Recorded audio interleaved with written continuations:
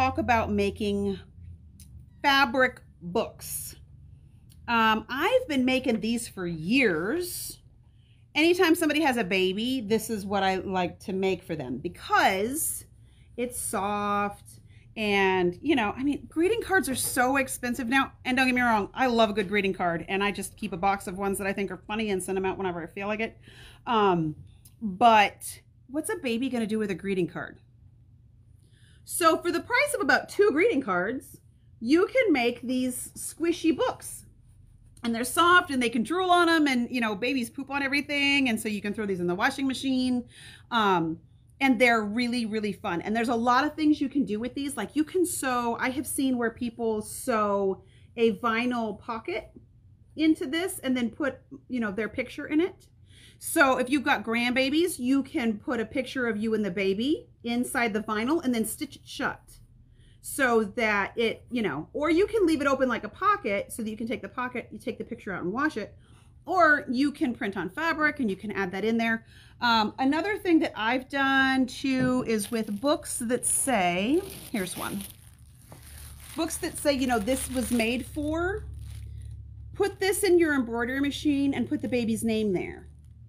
And then it's, you know, it's the baby's book. So that's really easy to do too. So there's lots of ways you can customize these and make them fun. And I love them. And literally they take about half an hour to make, if you make, you know, to do the whole thing. Especially if you use fusible fleece, because you can just iron it on. You don't have to really, you know, you still have to pin it a little bit, but you just iron it on, it's in there. You can quilt them if you want to. You can make each page, you know, because you make the page like this, where this is one panel. You could quilt this if you wanted to. You could quilt it and quilt the baby's name in there, or mama's name, or any of that sort of stuff, okay? So I'm going to show you a couple of ways to, not only to make this, but to make it kind of individual. Somebody just asked me how to make it crinkle. So if you notice, hear that? Nope, so can you do it again? This is not the one that you send to church. This one's okay for church. This one, not so much. So I have stuff called crinkle material, which is right here. It's a yard of fabric, so it's 36 by 48 inches. So you could put the crinkle paper in every page. I usually just put it in the outside page, and then the inside pages don't have it. Okay, you just put a single layer in it and sew it all together with everything else. So I'm going to show you how to do that and add that in there as an option. I think it's fun, and babies like anything that make noise, and it doesn't have batteries. I hate toys that make like noise and stuff. It was a policy when my kids were little that if grandma bought any toys that had batteries in it, then that toy lived at grandma's. So because my house is the place that battery toys go to die. So so this is the crinkle paper, and you can put this in any one of these books. Okay.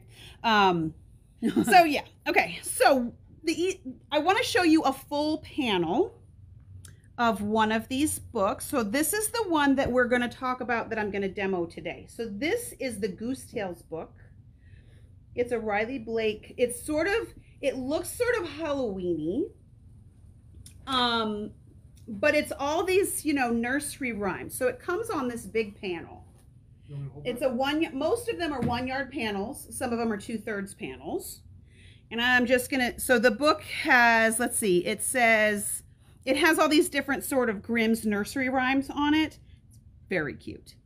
If you don't want to do this as a book, you can cut these apart and make panels for a quilt. So you could just cut these out and make squares, and then you still have these individual panel pieces. So, you know, you've got like a 10-inch square that you could then work things around it, okay? So what we did earlier today was we cut out all of these squares. This is a bad example because it's hard to see the color, but there is a very faint difference between this yellow and this white. So we cut out the whole, you know, the panels. So you've got you've got 6 different squares, rectangles. Those are rectangles. So we cut all those out. Here's the other beauty to this. The directions are written right on it. Save the directions to show you what this looks like. So this much of the panel says do this, and then do this, and then do that, and here's pictures. I like that.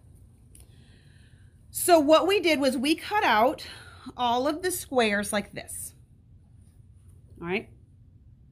Then we cut out fusible fleece the same size. 3 pieces of fusible fleece the same size as the panels. Then I had to read the directions because as many times as I do this, I can never remember which pages go with each other. So what I have, and I didn't fuse this because my iron and sewing machine's upstairs, so we're just going to put this together and we're going to pretend that we fused one of these pieces to this, okay? So we want to get it, and I don't cut it perfectly. I cut it close enough that everything's covered, and I'll show you what that looks like in a second. So the directions say to take this page and put them face together. So I like to fuse this first. So on 3 of the pages, we're gonna fuse this to the back. Then we're gonna match these up. Now I get a little anal about it, and I like, see how the lines are here and here? I like to be able to match up those lines the best I can. So I'm gonna match up that square and that square. And you only need like 4 pins here. And I want to match up this line and this line. And if it's not perfect, it doesn't really matter because you can zhuzh it later and you're not really going to see it. I just feel like I can center all the pages together better if I know that these line up. So we're going to get all of these. I'm just going to pin the 4 corners. Okay. So we get this all prepared like this. Okay. Magic of TV. We're going to sew it together. So we've sewn this. I know I picked a bad color and I picked a bad thread to see on the camera, but whatever, work with me. So we've sewn this together with a 1/4 inch seam allowance all the way around, and I've left about 3 inches open for turning. So since this is kind of messy around the edge, I will take and trim off any of that extra just because I like to top stitch my books, and I don't want there to be any extra fullness. So I'm just going to trim off all the sides to get rid of any of this extra stuff. And with a long ruler, you can make really quick work of it. And since this one, and the reason I picked this one is because we just got it and we didn't have a shop sample of it yet. So I thought, well, I'll go ahead and make the shop sample as this demo and kill 2 birds with 1 stone. So I'm just going to trim off all this extra batting or fleece that's out here and just get rid of it. The other thing I'm going to do is I'm going to take and trim off these corners because I want to be able to turn it where the corners are smooth, and we really just want to get rid of any of this extra bulk because she gets in the way. So we're going to trim all 4 corners. Now, get rid of all that. These, I hate turning things inside out, and I usually make DJ do it, but this is a big enough opening that you can almost just reach in. I grab the opposite corner and pull it through the opening. This is not hard stuff, okay? So it turns pretty easily. And on this panel, not all of them have this, but on this particular panel, it even shows you, leave this open for turning on each page, okay? So we've got this turned. If you have never tried this turning tool, do yourself a favor and get one. I love this thing. It has a really thick ball pointed end. So I see people all the time pull out their little scissors and poke through the corners and poke the corners out and immediately poke right through the fabric, or their seam ripper or the end of a pen, which leaves a mark. This is about the size of the end of a pen, okay, but it's got a bald tip. The other thing I dig about this is it won't roll away because it's flat on all the sides. So you're not going to have to go find it under your machine. You can also use this end, because this end is wider, to press seams if you need to. okay? So this is a really handy turning tool. I like to have the opening big enough that I can kind of reach the most of my hand in there. And we're just gonna poke these corners out. And here's the beauty of this turning tool is I'm just kind of jabbing at it until I find the corner. And then I can really push on it pretty hard and get a nice point. Nothing's poking through there, and I'm pushing on it pretty hard. So I just kind of poke at it randomly for a minute, and then once I find that corner, I kind of roll the point, and it makes that nice tip, okay? So we're gonna do that with all 4 corners. And see how when I roll it, it makes the tip really, you know, blunted? Okay, so I'm gonna turn all of these out. Then I'm gonna take this to my ironing board, which is upstairs, so I'm not gonna do that. But we're gonna take and we're gonna press this. Now, this is, you know, my favorite Ferris Bueller quote. You know, he's like, yes, it's juvenile, but hey, it's high school. If you lick your fingers and then roll the seam, then the end of the seam comes out to the edge really nicely. So you get this really nice flat fold. That is probably the weirdest tip I teach anybody about sewing, is that lick your fingers and then roll the seam. And when you do that, the edge of the seam comes right to the top. So now see how straight that is? And I didn't have to sit with my iron and poke it out as I'm ironing it. It's just gonna lay flat. Plus that fleece is gonna fill in the cracks like Botox, okay? So now I've got this opening. When I go to my iron and press this, I want it to all tuck in. Now, if I take and iron everything else first, and then come back and iron this is gonna lay pretty flat. Because see, even without my iron, just sort of manipulating it with my hands, it lays pretty flat. And if you get this where it's really lined up really nicely and then press it, everything's gonna lay really nicely. All right, so this is page number 2 that's all ready to go. Now, all I'm gonna do with this is I'm gonna top stitch all the way around the page. That's gonna close this opening and it's gonna be camouflage. So instead of just having stitching from here to here, which looks a little weird, if you top stitch all the way around, it looks like it was on purpose. Okay? So next, here's a page that's been done and pressed and top stitched. So, and I'm not top stitching really close to the edge, so this is really easy to do. And I just stitched all the way around the book. Okay? So the next thing I'm gonna do is I'm gonna take my book, this is the outside of my book, make sure you look at the pages, and I'm gonna take all 3 sets of pages. This one's not, I didn't sew this one yet, so we're just gonna have to pretend. And I'm gonna stack them all together, right? So we have 3 different pages. And then I typically will just use like some, the little red clover clips, and I'll just clip it like here and here and here and here. And then I'm gonna take it to my sewing machine and I'm just gonna stitch down the middle of the book. I always back stitch here and here. So that's what this looks like. So here's my middle.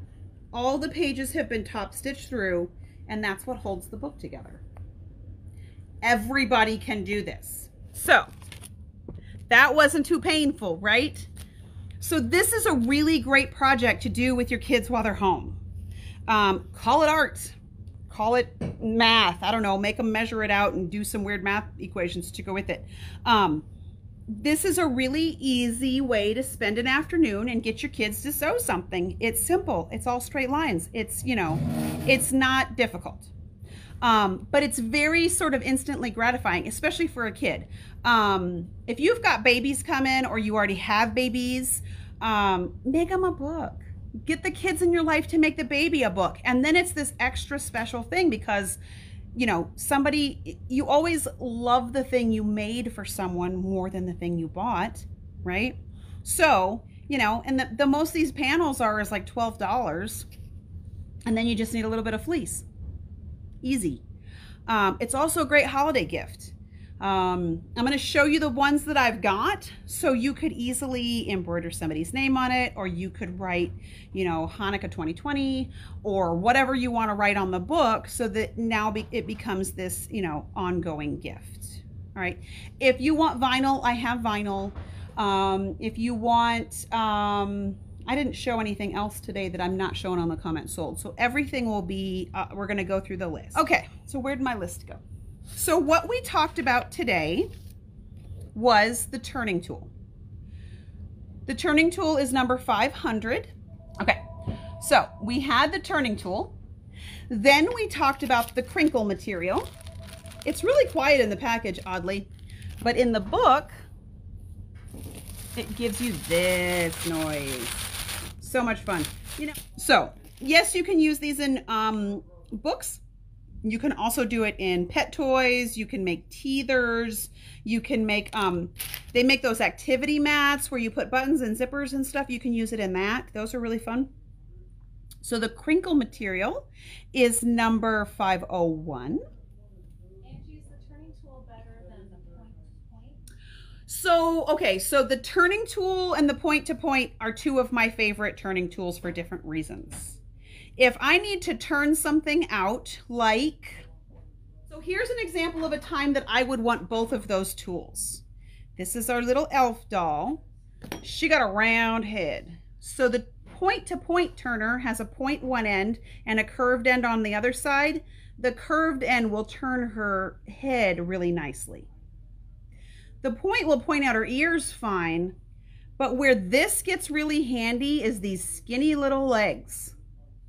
Because you could get this all the way up into the tippy toe of her little foot. Okay? So that's where they do different things. The point-to-point turner is almost like a hair marker too. You can use it as a hair marker, where this isn't going to work very well for that.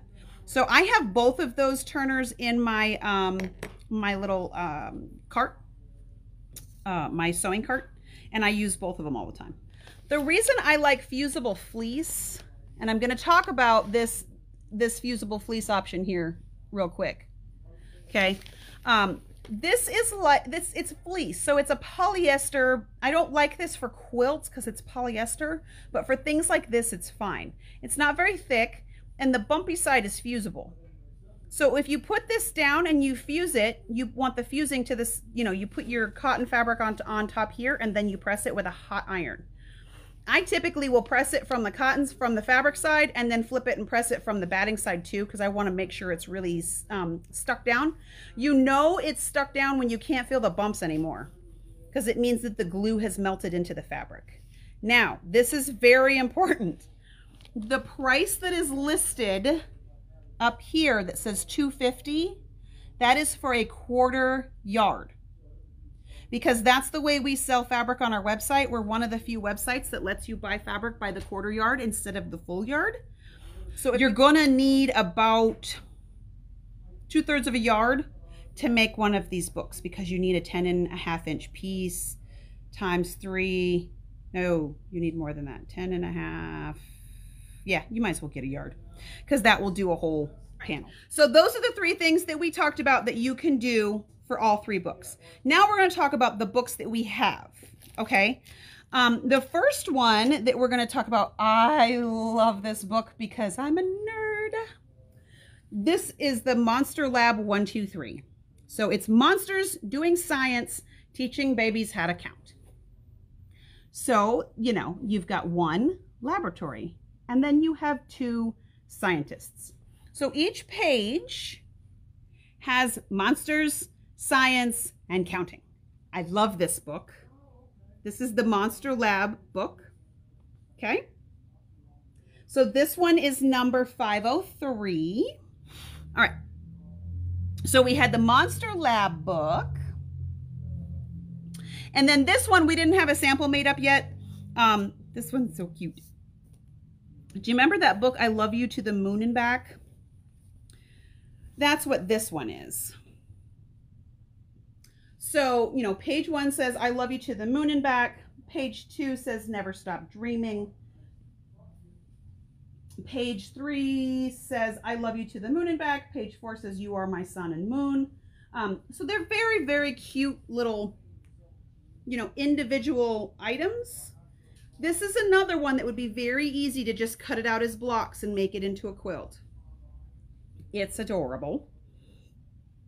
This one's only a 2/3 panel book, so it's a little bit smaller, and I'll show you what a 2/3 panel book looks like in a second. I've got another one down here. They're just a little bit shorter.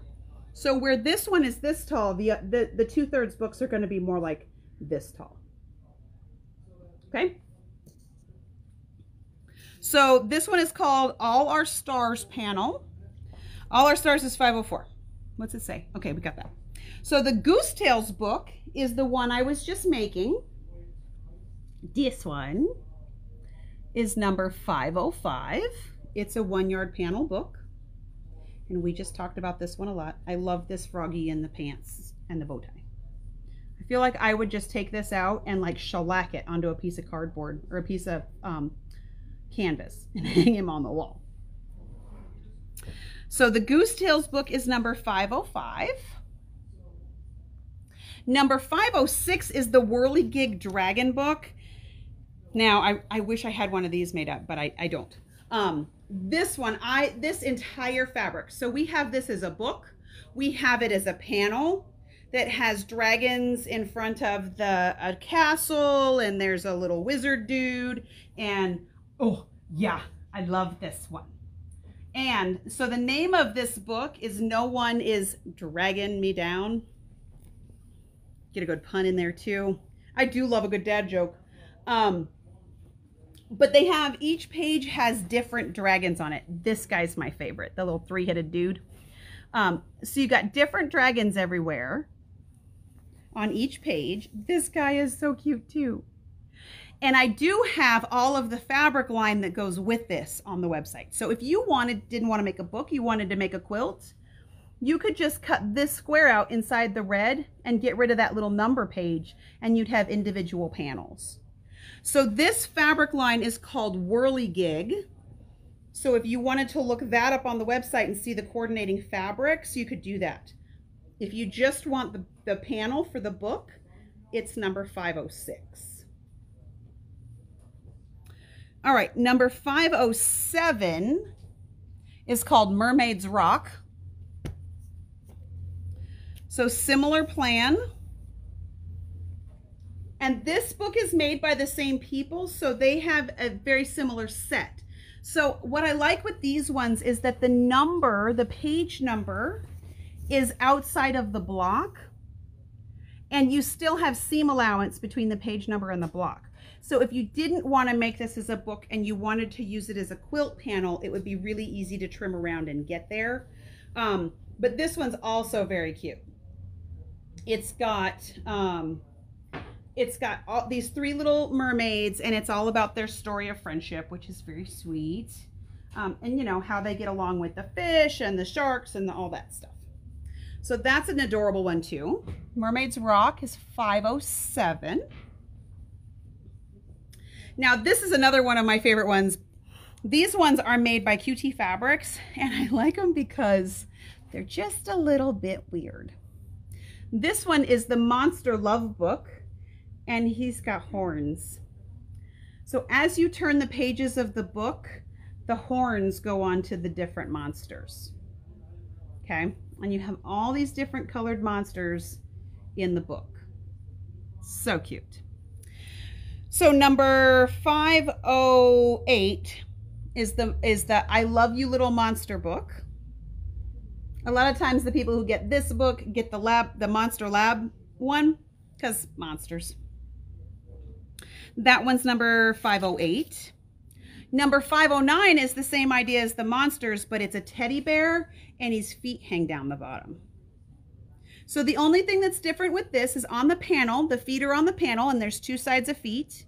And you cut this out and sew these together separately, and then when you put the outside piece of the panel together, you tuck this up inside, and then when you turn it, the feet hang down.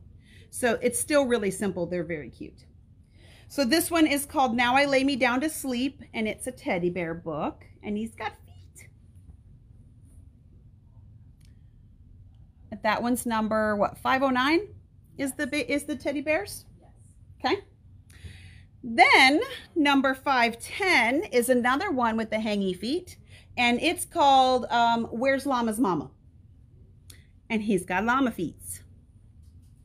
So it's this whole story about how Llama's looking for his mama, and every time you turn the page, Llama keeps his feet. And he goes through the whole farm looking for his mama till he finds his mama. This one also has a label on it, says made with love, so you can put your name on there, which is kind of nice. So, okay. That one is Llama Mama book panel. Then we go back to the counting books. We showed this one as a new fabric not that long ago. This has some really great fabrics that go along with it too. It's called Numbers in the Jungle. And this is another counting book that has a bunch of different jungle animals in it. And we also have the coordinating hippo fabric and the zebra fabric. And I think the elephant is the other one we have. But this is a really great, simple counting book with a bunch of different animals on it. I like that. Yeah, Liz. The guy who owns this company that makes these books calls these books on steroids. Because I mean, just like us, they're just a little extra. So, that's the Numbers in the Jungle book. Then we have a couple of books that are licensed. So this is a 2/3 panel book. They're a little bit shorter than the bigger books. But this is Pout Pout Fish. If you've got a kindergartner or, you know, that age group, trust me, they know who Pout Pout Fish is. And this is an alphabet book. So you have different animals to go with the different letters of the alphabet. And they're all undersea critters. And you know I love the octopus. Very cute. And then my favorite thing is at the end of the book, all the fish have books. I also have a toss fabric that goes with this. So if you wanted to use this as a panel, it would be very easy if you want to use it as a quilt. I've got some Pout Pout Fish fabric that goes with this one. So the Pout Pout Fish is number 512. It's a 2/3 panel. That's what makes it a little bit less expensive because you don't have a whole bit of fabric. So it takes a little bit less of the fleece as well. Then we have, uh-oh, my page moved. There we go. Then we have James and the Giant Peach. I really did love me some, you know, Charlie and the Chocolate Factory, and there's that new show that's coming out. I think it's on Netflix, The Witches story. That's a Roald Dahl story. But James and the Giant Peach was always such a fun book. So this is a fabric version, a little bit of like a baby, you know, a baby option of James and the Giant Peach. And the pages look longer because they're shorter. But this is an adorable book. I also have a coordinating fabric of James and the Giant Peach that goes with this one. And this one is number 513. Okay.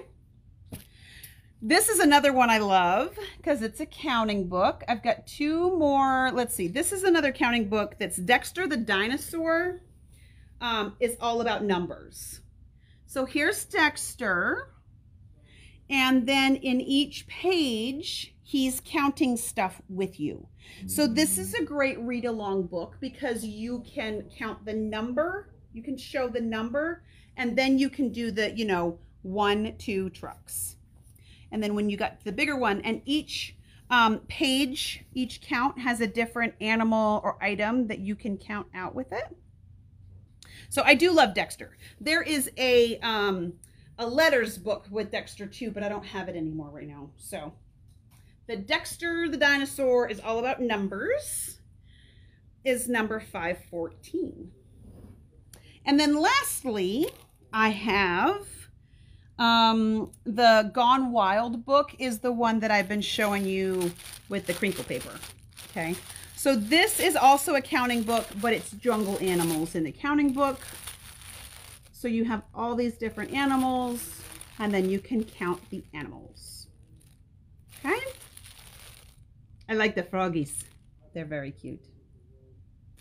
So this is what I have to show you today, is not only how to make a fabric book, but fabric books. So that now, while it's fresh in your head, or you can go back and watch this video again, you could make you some fabric books this week. See you later. Bye.